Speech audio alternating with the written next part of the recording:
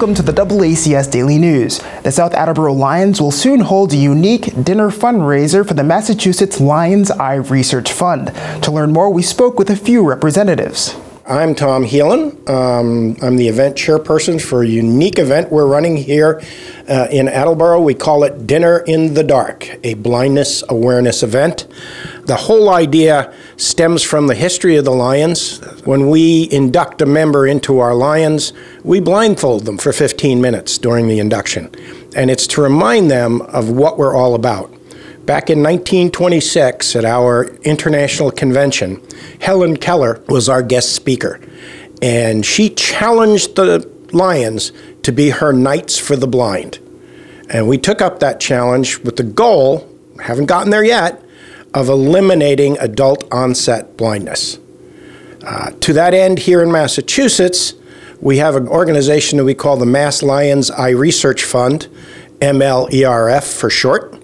And that fund, they basically fund the initial research for eye research, whether it's they're working on one now where they have an artificial ability, kind of like when they do it for hearing, where they can put an implant and there's a little tiny camera on your glasses. And they're hoping to improve it and miniaturize it even more, that blind people, they'll actually have sight, which is kind of exciting.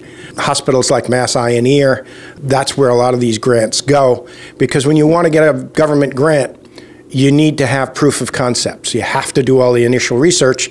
That costs money. That's what we, or MLERF, funds. So I said, why not have people do something that a blind person does every day, but we, sighted people, take totally for granted? And I came up with eating dinner in the dark. What we do is at every place, there's a placemat. It's got a little map of your plate, what's going to be on it. And we open the doors at 6:15. And right around 10 to 7, 5 to 7, I start warning people the lights are going to go out. And at 7 o'clock, all the lights go out. Now, you do have a lobster bib because we, don't want you to get too messy. And we give you a blindfold if you want to go all the way and eliminate any stray light. This year's event is going to be outrageous. We're holding it at the German club. It's called GACSRI, German American Cultural Society. It's in Pawtucket. It's easy to find. It's right on Carter Ave. But that gives us access to the bar.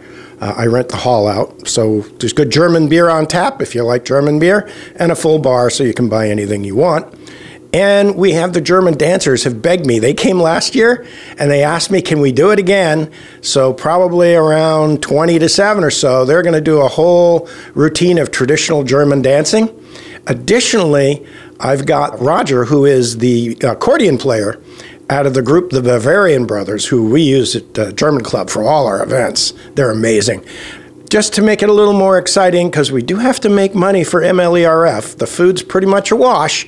We have a 50-50 drawing going, and then we have what I call a basket auction. So there's all kinds of cool prizes.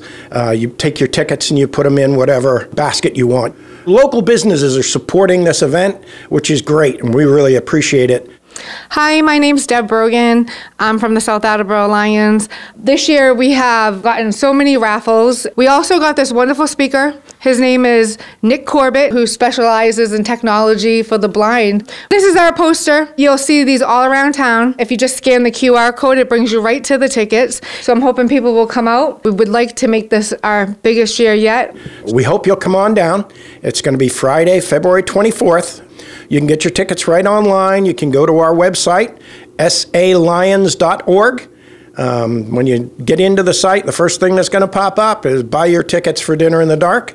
There's a QR code there. You can buy them immediately, and you're all set to come. So we hope everybody will be there.